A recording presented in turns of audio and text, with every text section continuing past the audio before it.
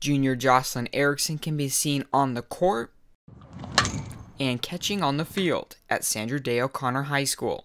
The dual sport star was ranked as the 9th best softball player in the country. Probably one of the toughest kids, one of the toughest kids I've ever coached. She will give you everything she's got every day at practice. And she's a kid who doesn't need basketball.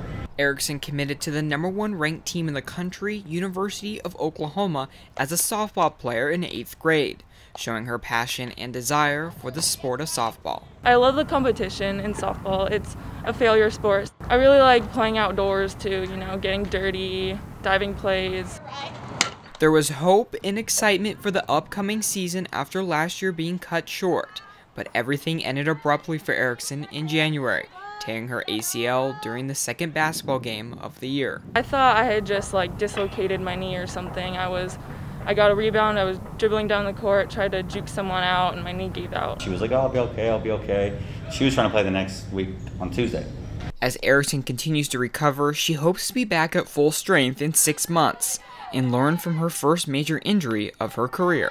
I just think after it's all done, when I look back on it, I'm going to be thankful that I went through it. Despite not being in the lineup, softball head coach Melissa Hobson is glad to have her catcher continue to make an impact on the team. Her being around, we still get to feel her leadership, we still get to feel her presence and her intensity for the game. When Erickson steps on the court and field again next season, it'll be for the final time at Sandra Day O'Connor. In Phoenix, Zachary Larson, Cronkite News.